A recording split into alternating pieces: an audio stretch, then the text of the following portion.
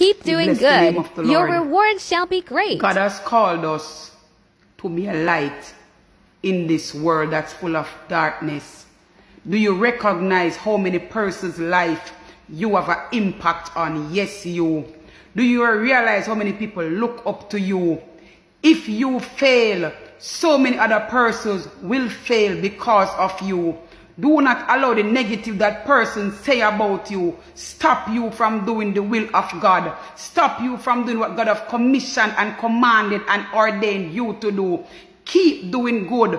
Keep being a light in the life of others so you can lead them into all truth. You can lead people into to come to know God, to come to know that God is love. Do not let the enemy stop you from doing what God has called you to do. Be a light. If you fail, so many persons will fail with you. You are more than what people think of you.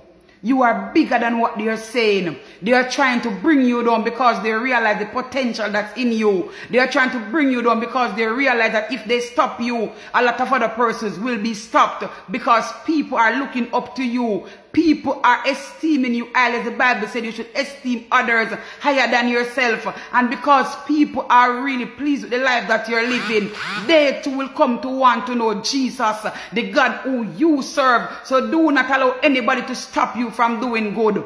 Continue to live for the Lord. Continue to be a light, because God called us to be a light in the world. God bless.